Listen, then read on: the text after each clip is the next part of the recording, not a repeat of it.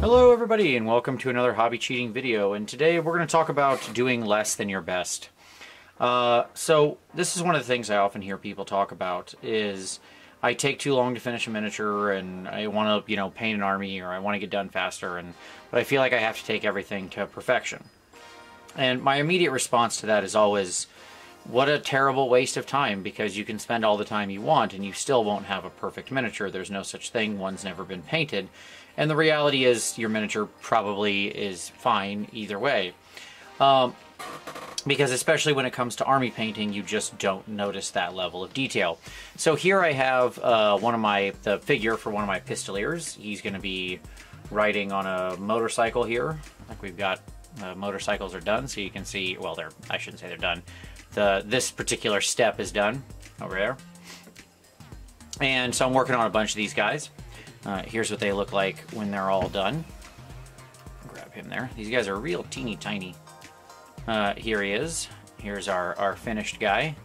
What we're aiming at. And by finished, I mean everything except the metallics, because of course I always paint all of the non-metallics first, and then I varnish the miniature, and then I go on with the metallics. So what I wanted to do today is, we're going to speed this footage up in a moment. I'm going to narrate over the top, and I'll try to explain what I'm doing as I do it. But I'm going to show you how I go through painting stuff like this. Like, there's 10 of these guys. They're all bikers. It's a battle line unit for my army.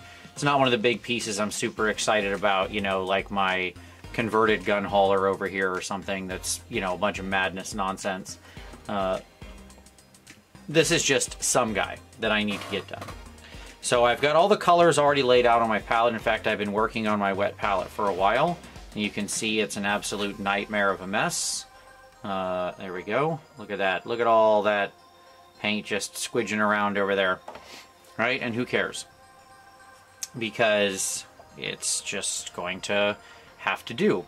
So what I'm going to do here is I'm going to paint basically the whole thing. You're going to watch here real quick as I go through it all. And I'm going to speed this up a bunch, and I'll talk over the top. But and I'll tell you about where I'm cutting corners, okay?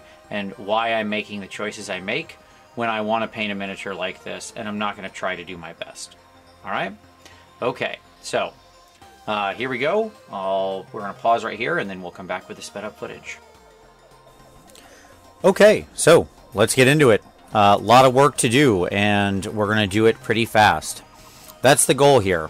Working your speed muscle, staying efficient. We're going to start with a base of some dark blue from Pro Acryl mixed with some Huldra blue from Scale 75. This paint is quite thin. As per normal, when you're working ironically with very dark colors, they're more transparent, so they will show more of the paint coming through. That is to say, in this case, I want that zenithal that I laid down to still be a presence. The other thing I'll say is I am working quite thin with quite liquid paint, and I'm using a lot of it in a large brush. So this is a size 2 Raphael 8404, and you'll notice the whole time I do this base of the blue, I basically don't go back to the palette even once. Maybe one time, I don't know. But the point is that I'm working with a healthy amount of paint in the belly of the brush, so that way I can easily lay down my full base tone here. Now, if 1 is our highlight and 5 is our lowest color, then I want to be basically making sure that I'm starting at something like a 4 with a color like this. The reason I'm starting so low is so it does show a bunch of that zenithal through. That will mean later when it comes to highlighting, I'll already have a step of that done. And I can just build on those existing highlights, right? If I started higher, if I started more in the mid with a 3, the more blue comes toward middle blue, the more opaque it becomes. And that becomes a big challenge, because then I'm covering all of my work and I have to build the full highlight and the full shadow. So when I want it to be good enough, as opposed to taking a lot of time to very carefully build each individual little highlight and layer, I'll work with a darker color first. Now, that's not going to be universally true across all of the miniature. Sometimes I will change what I do.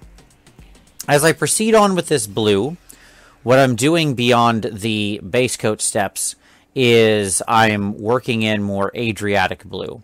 And so you'll see me layering that element in there. What I'm just doing is slowly mixing in that Adriatic blue. I only do about 4 layers total. It's not really that many. I push a little bit of a darker color in the shadow, a little bit of black into the deepest shadows, like between his legs, or in deep folds or creases in his pants or something like that. So I do still establish that 5. But for the most part, what I do is I'm building up. And that's just introducing that Adriatic in slowly increasing amounts. And then eventually for my final step, for my 1, I bring in a little bit of Pro Acryl Bright Ivory.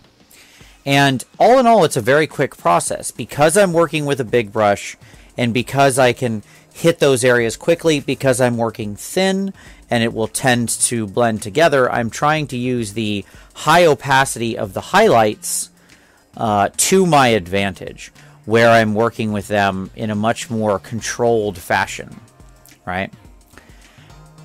If I were to rely on sort of building up very thin layers, building up thicker layers where the colors were more intense, frankly, what I would probably do if I were doing something like a full competition figure, that means a lot more time spent glazing and stuff like that, where I've got to very carefully bring it all together. Something like this is going to be much more efficient for a unit where I can just slowly build up that blue and increase the amount of it, of the lighter color there as I work. And it only takes a few layers. You'll notice I pay special attention to things like edges and to areas where the light is really going to catch. Even having a few, there's a reason why GW does so much edge highlighting in a lot of their work. It makes a miniature pop. It makes it look very pronounced and very readable. And I'll use some of those tricks here. I don't go around and edge highlight everything, of course. But where I see there are edges that would catch light or would stand out or would create a contrast of light to dark, I will do so. You'll also notice when I apply a lot of the higher blue up into the armor that you'll see me jab with the brush. And that's usually to capture something like stippling, where I'm working with something in that armor. I want it to have a little texture to it. Texture is the great cheat. So you'll see me use it throughout this project on things like the leather and on things like the armor.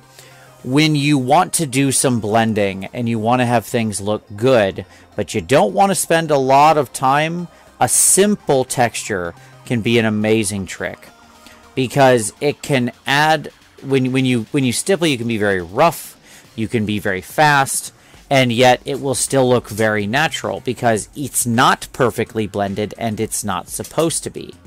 It's supposed to show some of the inconsistencies because that's what's capturing the texture. So the next thing I do is go to the gray and the boots and things like that. Once again, I start almost at my darkest, so there I'm starting at a 4 once again.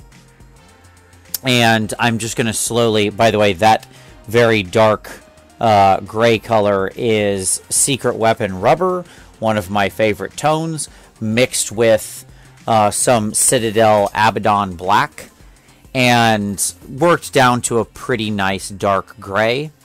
Then I'm just going to slowly introduce in more rubber, and then the final touch adds a little bit of bright ivory. Using the same paint, the same universal highlight, that way what happens is there's a unity to the whole miniature. It feels like it's in a similar light, right? So you'll see me work across the colors using that same bright ivory. That being a sort of universal highlight I often go back to here, because what I find is that it produces a nice rich effect, especially for tabletop miniatures, where you get a similarity of tone, and it makes the miniature feel like it's in a holistic light. This is something, by the way, you can import into display painting. When you use a similar tone, like in this case it's a yellow white, a warm white, but you could do it with a glacier blue or an ice yellow or anything. There's lots of different tones you can do this with. When you use a singular highlight like that, it makes the miniature feel more unified and like it's under the same light. All right, so that's going to bring us to the end of this little section. So when we move on, we're going to take a look at some of the other parts, and we'll see what we do with those.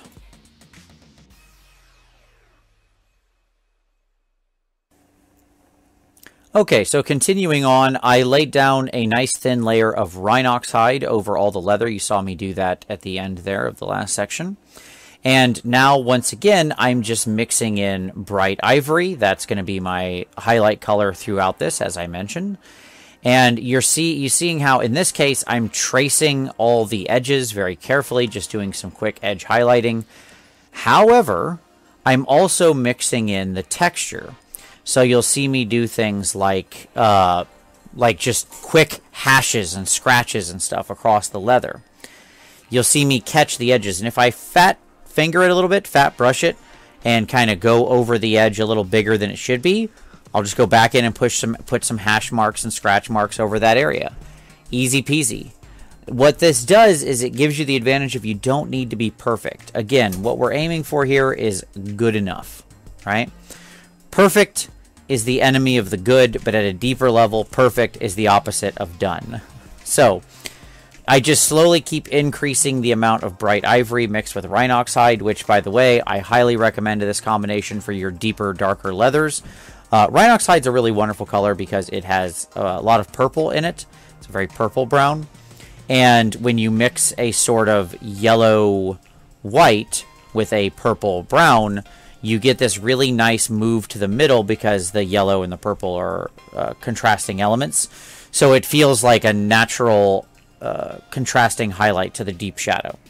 In the same way, by the way, that you'll often want to have cold highlights and warm shadows, or warm highlights and cold shadows on something like flesh tones and other standard fabrics. It's just a great trick when you mix in a warm white yellow into something that has a lot of purple into it. So, continuing to move around the miniature, obviously I'm going to be hitting all of the areas with this kind of touch. You'll also notice that I apply a wash to the actual flesh. Now, I'm not intending to actually wash the flesh. I don't use washes over flesh most of the time, even on quick paint jobs, as a last step or a middle step, but I love them as a pre-step. The advantage to doing a wash right away on an area like this over a zenithal is it kills out all that blue-black that comes in with the zenithal, and instead adds a bunch of red-brown. And that red-brown becomes a great base for me to work the rest of the flesh tones up. So you notice I wash it, and then while it's drying, I move on to other parts. So for example, I need to turn the little stripy stripes on his arm white, so I go on to move on to do that. The advantage of that is there's no reason to stop working just because you applied a wash. Keep going. Do a different section of the mini. Work on something else, right? And once I've got that white, the white stripes are done very simply. They're just the bright ivory, more or less straight, and then I add in a little heavy body acrylic white to hit the high highlights, to hit the edges, that kind of stuff. Keeping it very simple, okay? And then once that's done, I can eventually come back to the skin because it's dry, and then I can start laying down my skin tone. Now, as to skin tone here, what I actually end up using as a base is some Vallejo Model Color Beige Red. It's a very pinky, sort of Caucasian flesh tone. I love it as a base flesh tone, especially when you want real pink skin. I also, you'll see me mix in some very dark red there. So that's actually Hull Red. That's a color that I use on the actual motorbikes that he's riding, and as well as to base coat the red sections that you see me base coat. So the tubes and the little lights and things like that, the little light over his shoulder, that's all based in Hull Red.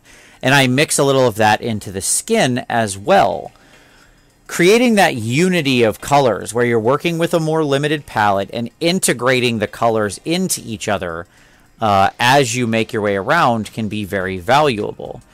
By doing that, what happens is you end up having, again, a more unified feeling to the miniature, because people can see the same colors throughout. When there's a little bit of Hull Red on the bike, and Hull Red in the skin, and Hull Red is the base of the tubes. Everything sort of comes together. The highlight on the skin is Pale Ivory. Bright Ivory, I apologize, from Pro Acryl. Yet again, staying in those same tones. Now, you'll also notice that I do use an intermediate filter there on some of the skin, as I often do. And if you've seen previous skin videos, you've seen me use brown glaze from Warcolors. I cannot recommend this enough for when you want to add a tan sepia tone to a skin. You'll notice that when I work with the skin, I'm working quickly. It's a small area on this guy. He's got a big bald head, and he has his, like, the part of his face that's not covered by the mask. So I'm just working fast, wet blending it all together, going back at the end, and I tie it together with a glaze or two. Job's a good one. I'll also hit the eyes with that same Bright Ivory, making sure they have a nice dark line around them. And then I put a little dot in the center just with some good old-fashioned Abaddon Black. We don't need to go farther, especially when we're trying to be good enough with the skin tone and the eyes. With the red sections, I treat them much like the blue. Again, anytime I'm doing the transparent colors on this miniature, I will often work from the darkest tone that is the most transparent up to the brighter tones. Again, using that zenithal as much as I can to do my best to already preserve some of that light that's coming through. So in this case, what I'm doing is working from that Vallejo model color Hull Red up into a little Pro Acryl Burnt Red, and then finally into some bold Pyrote Red, also from Pro Acryl. And I'm pretty sparing with that. Now, a few times when I want something to really, really pop, especially like you'll notice I do it on the light, the little headlight over his shoulder, I go back in, hit it with a little ivory, and then I let that dry completely, so give it a few seconds. And then I come back in with a thinned version of that bold Pyrite Red over that quite bright pale, bright ivory, and that bold Pyrite Red then really pops. So that brings us to the end of all the non-metals. Back in a minute. All right, so there we go. That's all the non-metallics done. You can see how I worked through everything sort of methodically, kind of thing by thing. I knew what I wanted it to be. You saw how I was generally starting quite dark and then working up, but in some of the cases I started more with a mid-tone. Now, why did I do whatever I did? Depended on however I was going to bring it all together. So in the case of like the wood or the leather, I knew I was going to be glazing it, and so there was going to be so I wanted to start in the middle and then work up and down and then let the glazes draw everything together. In the case of like the blue, I knew I wanted to build it up like cloth and have certain layers or stipple on the armor and whatnot. So I started from the darkest and worked up from there. The point being, there's no single one right way to do all this stuff. And this is far, far, far from perfect, even in its current state. Now I'll show you how I do the metallics next, and then we'll come back and we'll do a final wrap-up. Okay? So, back in a moment. Alright, back to voiceover. And so now it's time to apply some metallic paint. The first thing you'll note is that I did in fact switch brushes here, and I've switched to a brush that isn't one of my RAF 8404s. You don't want to use those with your really nice sable brushes with a metal paint. In this case, I am still using a sable brush, but it's one I find actually handles the metallics quite well, which is the Bombwick Igniters from Creature Caster, from Pro Acryl, from Monument, whatever the appropriate name is. I actually like these with metallics, even though they're sable. I haven't seen it do a lot of damage to them. So these are worth a purchase for me in that regard. I find they handle metallics well and give me the control I want. But let's talk about our metal strategy. We've got to work quick, but we've got to make it look nice. So how do we get good enough? Well, the answer there is we start with some Vallejo Metal Color Steel. That's right, it's our old favorite Vallejo Metal Color. If you know me, you know I would never use a different metal paint. I mix that with some Vallejo Game Ink Black, quite a bit of it. So this is about 3 drops of metal color to about 5 drops of black ink. And so I'm starting with something very muted, which has a fair amount of matte tone with it. I apply that as my base coat all over. The next thing I do is take just the regular steel, and you'll see me work quickly and just hit the highlights, right? I'm hitting the edges of things, the broad surfaces that are going to be reflecting a fair amount of light. Often you'll see me wipe the brush or something and just smooth the edge a little bit, right? Or kind of work it down to where there's not much paint on the brush and just kind of feather the edge. That's just to get all of that worked together. Finally, what I do is I take a little Vallejo Metal Color Silver and I thin that down just by having a small amount of water in my brush, wicking out the excess liquid, and then I just hit all those highlights with the silver. I'm making sure I'm capturing everything that's really going to pop. The top edges of the metal, the very edges of pieces that where light would gather. But the goal there is to work quickly again and just have all those areas nicely reflective, bright, showing that, and Vallejo Metal Color Silver reflects like very little else. And that's it. It's a simple process. I'm not going to add a lot of color glazes in and stuff like that because, again, we're going for good, not great. So, let's go to a wrap-up. Alright, so there you go. Metal's done. And, you know, I feel like he looks pretty good. Now, there's a final step I'll do here kind of off camera that that's really not going to be anything I would record. But it's just sort of final cleanup. So one of the things I do at the end, even when I'm trying to do a job quickly and I'm not painting to my highest level, is I'll still spend 5 minutes and I'll rotate the model slowly, just look at anything, make sure I don't have any paint where it shouldn't be, if there's any final details I missed. It's just always worth giving your minis a final 5 minutes to just really make sure you're not doing major work. You're just like checking yourself, making sure there's nothing else you need to push now that you see the mini all together. And generally you'll get it fixed that quick. So I wanted to do this for 2 reasons. One, to say, especially as you progress with your painting, you're going to find that you can't spend the amount of time you want to spend on a single model or on some of your nicest work on every piece, especially things when you've got, you know, 10 or 20 or 30 or 60 people to do in a unit. My average time for a single model is probably something like 40 to 60 hours. And I'm not going to spend that on every trooper in a line. Like, that would just be madness. I would literally lose my mind. Even if I shrunk it to doing a unit at 20 hours a piece, it would just be overwhelming. So instead I go for something like this. And I wanted to show you exactly how I attack it painting-wise.